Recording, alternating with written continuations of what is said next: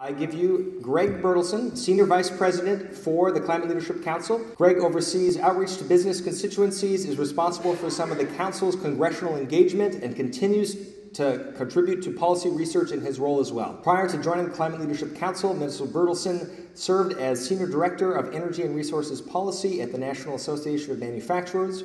And at the NAM, Mr. Bertelsen led advocacy efforts on behalf of manufacturers for a variety of energy and environmental policy issues. He has worked with congressmen, high-ranking administration officials, and served as an official advisor to the Environmental Protection Agency on environmental justice issues. Let's give it up for Greg Bertelsen, everyone. Thanks so much.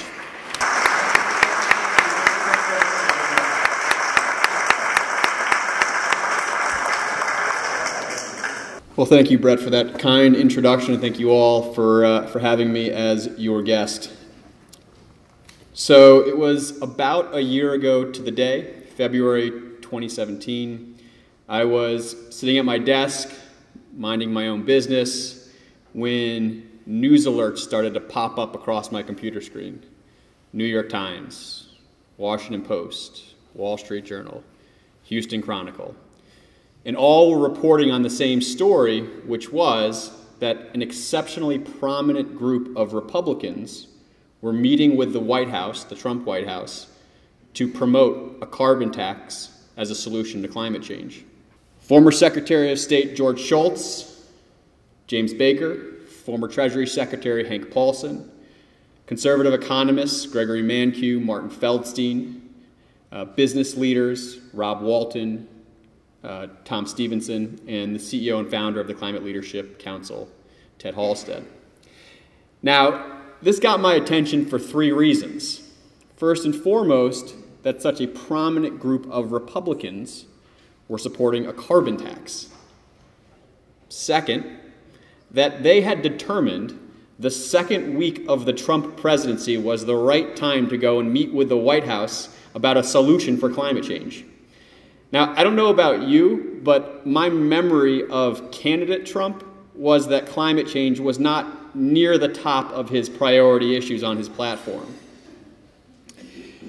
But the final reason it got my attention is, now, I don't know if any of you have ever worked for a trade association or worked with a trade association or are familiar with how they operate, but let me give you a little bit of background. So, trade associations essentially are organizations that represent the interests of their members. And for a corporate trade association like the organization that I worked for, we represented corporate interests for our member companies, of which there were and are about 14,000 companies. So you can imagine with a group that large and the sectors that we represented, which were essentially every major industrial sector in the economy, that the views on an issue like climate change are diverse, to put it mildly. They have, essentially every possible viewpoint you could have on this issue. And when an issue that you work on, in this case climate change, and in this case me, is the focus and the topic of front page news in every single major paper in the country, you've got about 5 minutes before your phone starts ringing with phone calls from your member companies encouraging you to take viewpoints on this way or that way on an issue. So I knew I had to get smart, and I had to get smart very quickly. So I started reading. And what I found was a truly revolutionary approach to addressing climate change, and one that will allow all major stakeholders in the debate to realize an important victory. So impressed was I, in fact, that within 6 weeks of that day, I was working for the organization to promote its policy objective, which is to get the Baker-Shultz plan approved and passed in Congress. We have been fundamentally stuck on climate in this country. I think that's something we all would agree with. To get unstuck, I believe we need a few very important elements. First, we need substantial support from both political parties. And let's face it, there's more work to be done with the Republican Party. It's just a fact. We need support from the business community. And that support has to be broad and diverse, and it has to include the sectors and companies that are most impacted by climate policy. in part because those same companies also happen to be those that are most influential when it comes to moving environment and energy policy. We, of course, need the support of the environmental community, and it has to be a policy that addresses the underlying issue of climate change. And most importantly, we need the support of the American public. We need a climate policy that can stand the test of time, future Congresses, and administrations. And I believe the Baker-Schultz plan can garner that level of support. So I know this is something that you all are likely very familiar with, and this is a plan that will look very familiar to the one that the CCL promotes. And that's why, frankly, we work so well together. The Baker-Schultz plan includes 4 interconnected pillars: a $40 a ton carbon tax on fossil fuels, escalating over time. This would send the price signal through the economy to businesses and consumers to adjust their behavior. It sends the price signal to businesses to invest in things like research and development, new technologies and processes to rapidly transform the economy into a low-carbon economy. The second pillar would return all of the revenue, similar to the CCL plan, in the form of a monthly dividend check to American citizens. So to give you a sense of what that means, a $40 a ton carbon tax equates to about $200 billion a year in total, or $2,000 for a family of 4 distributed over the course of a year. The third pillar is a border carbon adjustment, and fourth is a simplification of regulations that are no longer needed, with an ambitious enough carbon price in place driving those emission reductions. To give you a little bit more context, a $40 a ton carbon tax escalating a few percentage points per year would achieve the Paris climate target with a margin for error. It would also achieve twice the emission reductions of all climate regulations, current and past, combined. The border carbon adjustment would not only ensure that our energy-intensive manufacturers, many of whom I used to represent, are not put at a competitive disadvantage. Rather, in some cases, it would actually put them at a competitive advantage. The U.S. economy is far more carbon efficient than countries like India and China. And in many industries, that's where our businesses compete most. If you have a carbon price in place and are adjusting at the border for the carbon content of goods, you're in a situation in which U.S. businesses actually come out ahead. But second, with the border carbon adjustment, and probably more importantly, given the global nature of this issue, is it creates what we like to call a domino effect. So imagine how this plays out. U.S. adopts a carbon price, we implement a border carbon adjustment, and goods coming into the country are assessed the carbon fee, which we retain in U.S. coffers for our own dividends, for our own programs. How long do you think that program or that situation is going to exist in the countries that are exporting those goods to the U.S., right? Not very long. They're going to want to keep that revenue in their own countries for their own citizens' benefits. And that's perfectly fine with us. It creates the incentive for other countries, other major economies to fall in line, and we achieve what we ultimately need, which is a global price on carbon. The dividend is a critical component and solves 2 major issues with a carbon tax, which on its own would be regressive and, at least with some parts of the population, unpopular. Returning the revenue in the form of a dividend turns both of these issues on their head. First, lowest income earners come out furthest ahead.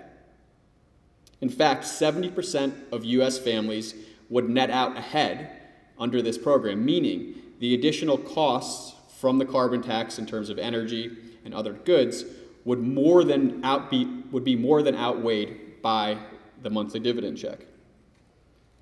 But also, it takes a policy that would, by design, increase the costs of energy, which we know would be unpopular with at least some portions of the public. It takes that policy and it makes it a popular program.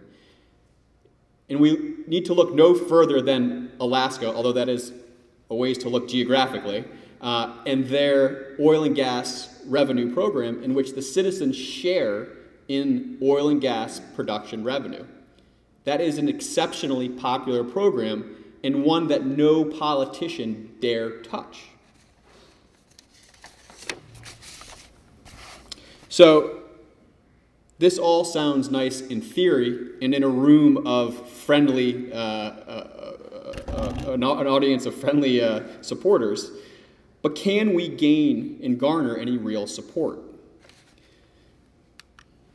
The Baker-Schultz plan has already been endorsed by editorial boards from most of the major papers in the United States and over 100 editorial boards across the country. In June, we announced our founding members, who include 4 of the 6 oil and gas supermajors in the world: ExxonMobil, Shell, BP, Total, the largest U.S. automobile manufacturer, General Motors, and Fortune 100 brand name companies like Procter & Gamble, Johnson & Johnson, and Pepsi, 2 of the largest environmental organizations in the country, and 14 distinguished individuals from across the political spectrum and with a variety of backgrounds. But let's be realistic. We, of course, have our work cut out for us. The partisan divide in this country has never been greater, and climate change continues to be an issue that is over-politicized by both political parties. And some in the media will claim that even though most Americans support action on climate change, it's too low of a priority to break through the political stalemate. They clearly haven't interviewed anyone from the Citizens Climate Lobby Third Coast chapter, by the way. Despite these challenges, I do believe that the tide is turning, and that there is, in fact, reason for great optimism, and that we're closer to a solution than it appears, at least on the surface. I'll tell you why in a second. However, before I do have to once again thank the entire CCL organization, the Third Coast region, all of the volunteers who are here this weekend, and in particular Brett Cease, Susan Adams, Chris Gowdy, all of the other organizers. Sincerely, you guys treat your guests like family, and it is always a delight to participate in your event. So thank you all very much. And I also have to thank all of you and the CCL organization as a whole for the approach that you take on this issue. I work with congressional staff from both political parties. Many of them are friends of mine. They have all heard and met with members of the CCL. And to a person, the feedback I get from them is essentially the same. And that is, the CCL representatives are passionate, they are informed, and they are polite. And I can't tell you how important that approach is in the current political environment. So thank you all very much, and please keep that up. So why am I optimistic? Well, first, as represented by the names and the logos on the screen, big business is getting on board at levels we have not seen on this issue. There is increasing commitment in corporate America to not only pursue sustainable initiatives within their own operations, but also to work with their supply chains, their customers, their suppliers, to encourage them to lower their emissions as well. But most importantly, in my mind, there is an increasing willingness to actually put their political heft, their weight, behind policy solutions like carbon dividends. Second, Republicans are increasingly coming to the table. 34 members of the House Climate Solutions Caucus. That is incredible, and it's no small feat, and it truly is a credit to everyone in this room and in your entire organization. It's something that we should all be, or you all should be very proud of. Who's got a pen?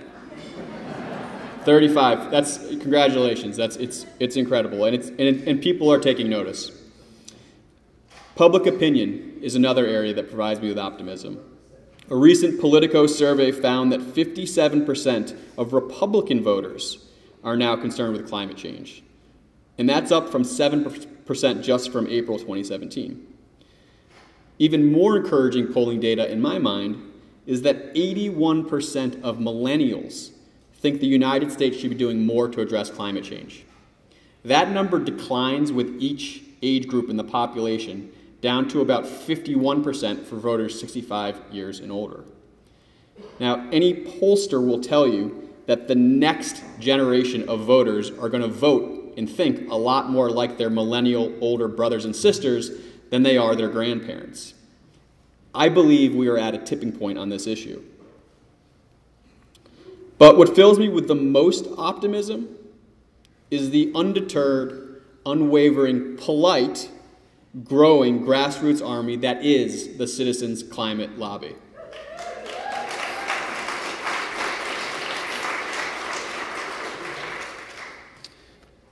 I'm going to take questions in a moment, but I want to leave you with a quote from the renowned 20th century anthropologist and recipient of the Presidential Medal of Freedom, Margaret Mead, who said, "Never doubt that a small group of thoughtful, committed citizens can change the world.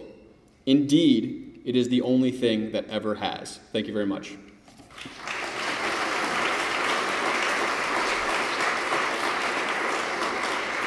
Thank you so much.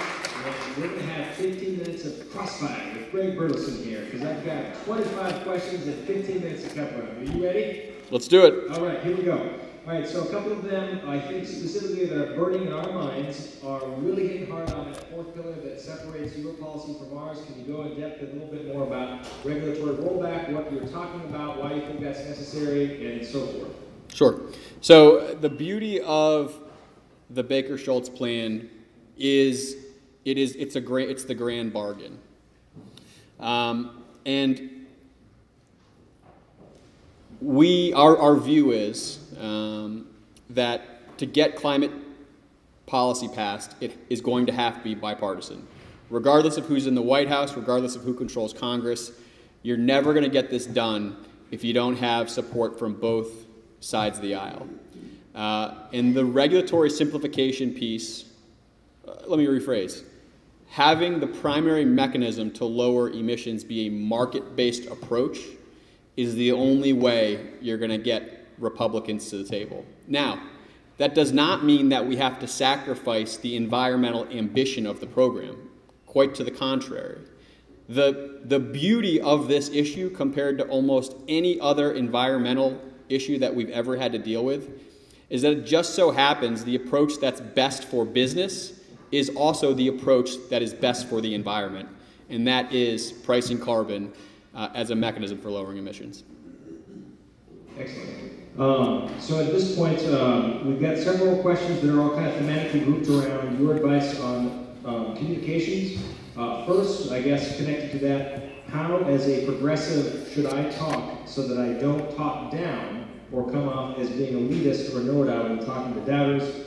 And then connected to that, what's your best or most effective way of communicating to open discussions to businesses that are on the fence? Sure.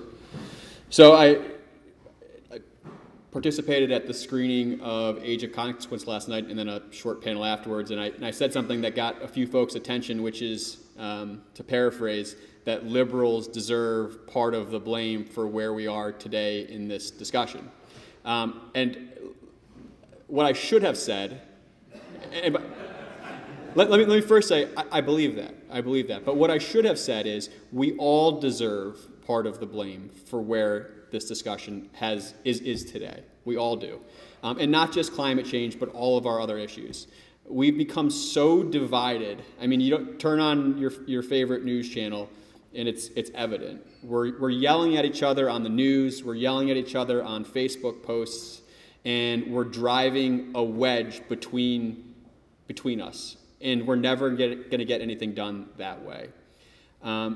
But the good news is we all have a role in solving that component of this issue, which is the communication piece.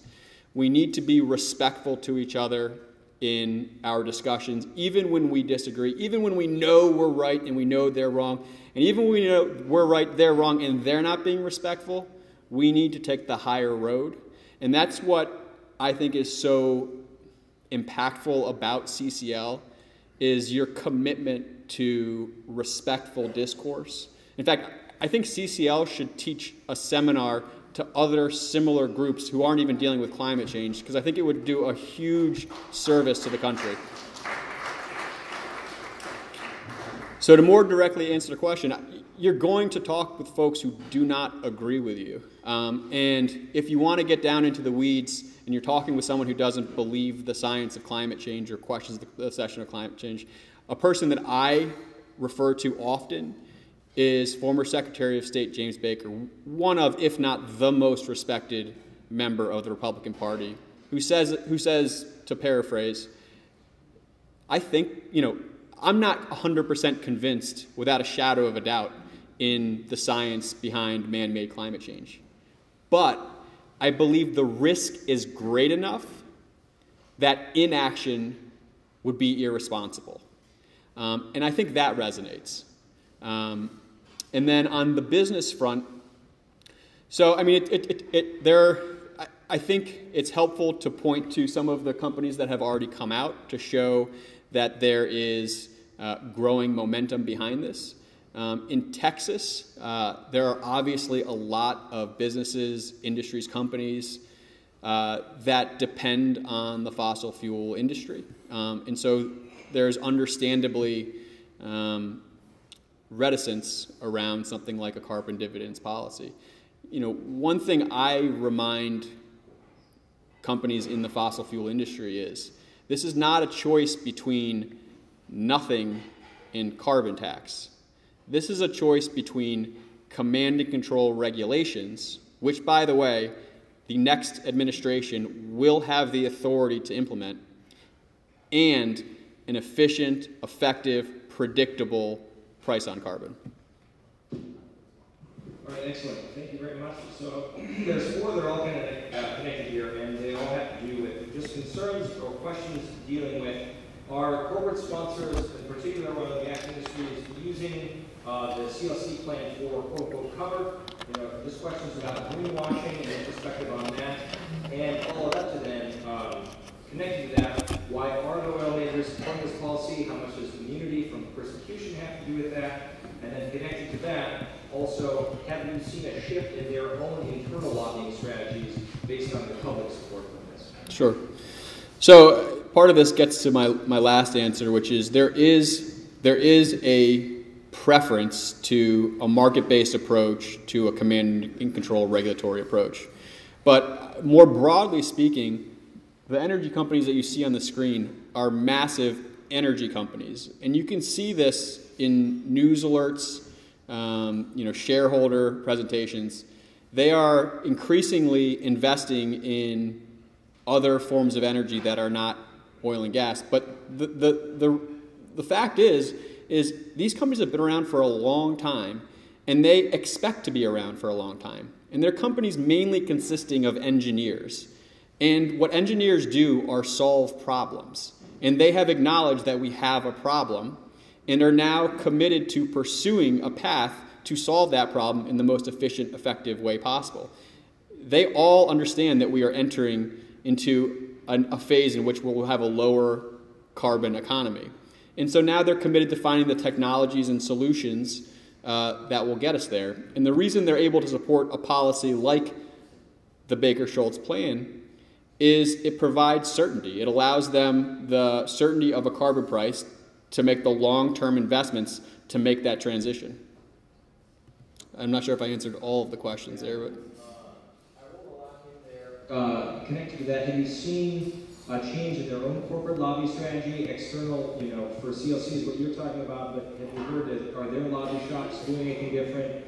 And how much do you think immunity from prosecution has to do with their support? Yeah, I mean, it's a fair question. And one of the most encouraging things that I've experienced in my time working for the Climate Leadership Council and working with these companies on this issue is just how much they're leaning into the policy. I mean, for all of the reasons that I just mentioned, but absolutely. I mean, they're with us when we're talking with members of Congress. They're committed, and I think there is. I think that question is a reasonable question. and it's one that you should continue to ask. But I'm optimistic that they are pushing for this policy, and will continue to do so until we get it over the finish line. All right, thank you very much for all of those. A couple other questions together. If you could clarify just a couple of policy details again. What is the rate of increase for yours compared to ours? A theme with that. A theme with the border adjustment and talking about if it's compliant with the WTO regulations. And then curious, connected again to, I guess the artist, isn't a tax a deal breaker for Republicans? So one of the things that we're doing as an organization, and our coalition specifically, is developing the policy details behind those 4 pillars. And as you might imagine, there are quite a few details that go into things like how do you administer the carbon tax, and which regulations are we talking about, and how do you do the border carbon adjustment, how do you administer the dividend, and so on. So, and one of those issues is what's the rate of escalation.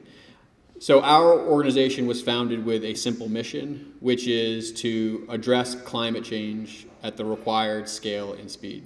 So while we have not determined exactly what the escalation rate will be, we're not going to be promoting a policy that doesn't lower emissions, again, at the required scale and speed. So that's something that we're right now working with our members, and the idea is that we kind of bring them all along together so that when the time comes for the serious push in Congress, we've got a big, broad coalition that will push this thing over the finish line. On the border carbon adjustment, first a disclaimer, I am not a trade attorney, but I know the issue well enough to know that it is complicated. There are issues that need to be worked out with folks who are trade attorneys and experts in the field, and we are working with those folks now. We do actually a lot of this in partnership with CCL's DC operation, but we're all confident, based on our conversations with those experts, that you can design a border carbon adjustment to make it compliant with WTO rules, and so that when it's implemented, it has the desired effects of ensuring we're not putting U.S. companies at a competitive disadvantage and creating an incentive for other countries to adopt similar policies. And then the third? How are you framing the fact that Republicans can actually get behind the tax?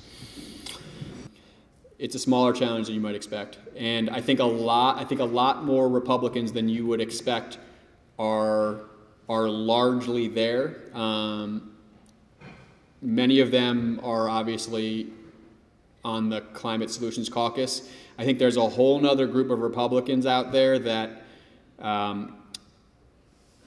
to a person, privately will tell you that they want to get there, but they're not sure the political case has been made, and that's where we all come in. We need to make the political case for our elected representatives, and that includes all of the stuff that you all do, meeting with them, flying to Washington, doing the lobby days, working with their in-district staff, writing letters to the editor. I promise you there is a person in every single congressional office whose job it is to read the newspaper from the local paper every single day. If your LTO, your letter to the editor, is in that local paper, someone in that office is reading it and they're taking note. That stuff has an impact. So we got to continue to make the political case, but I think we're going to have a big group of Republicans, bigger than you would expect, supporting a carbon tax. Excellent. So we only have 3 minutes left. We have 3 questions here, so do your best at that time, but we want to stay true to that. The first one is essentially, and again, I guess how to say this today, what was your impression, I guess maybe you weren't in the meeting, but what was your impression from the White House's pitch with Mr. Baker's roles when they pitched CLC's plan? Sure. Correct, I was not in the meeting, wasn't with the organization. I have since been briefed on the meeting. So, very positive meeting. It helps when you have someone like Secretary of State James Baker leading it. So this is public information, so I'm not divulging anything, but I think it gives you a sense of how the conversation went. So Politico, which is like the nerdy in DC politics publication that we all read and get alerts from all day, they did a top, like in June or July of this year, they did top 10 nicknames for White House staff, and Gary Cohn had 2 of the top 10, and both had to do with the carbon tax. One of them was Carbon Tax Cohen. That's what his sort of folks in the other wing of the White House were affectionately referring to him as, Carbon Tax Cohen. So you can read into that what you will. And I've already forgotten the other questions. I only asked you that one. No worries. We're doing crossfire here, so you can get caught in it, but don't worry, I'll take care of it. So what needs to be done to get Texas politicians on board with the caucus? How can you help us? Yep. So I think what you're doing now is the most important thing. I think it's also important, like, let's not limit ourselves just to members of the House of Representatives or the U.S. Senate. We need to engage officials at the local level, mayors, council members, city officials. All of these people are influencers to the sitting members of Congress, but they're also our future members of Congress. So it's not just your House of Representative who we need to get on board, but it's your mayor, it's your city rep, it's your county rep, it's all of those folks. So I know that's stuff that CCL focuses on, so let's double down, become a force multiplier, get your friends to be part of the organization, fund the organization. It's what your organization has accomplished in just a few years, and more importantly, in the last year, is incredible. I've been working on climate change policy my whole career, and if you had told me at the start if you had told me in January of last year that there would be, now, give me the number again, 35 members of the Republican Party, all of whom still have to face a primary election, would be in something called the Climate Solutions Caucus, I never would have believed you. So let's keep it up. Last question. So I think you already answered it, but several questions asked here as closing. If CCLs, so if Citizens Climate Lobby's policy comes out of the gate first, will CLC have our back?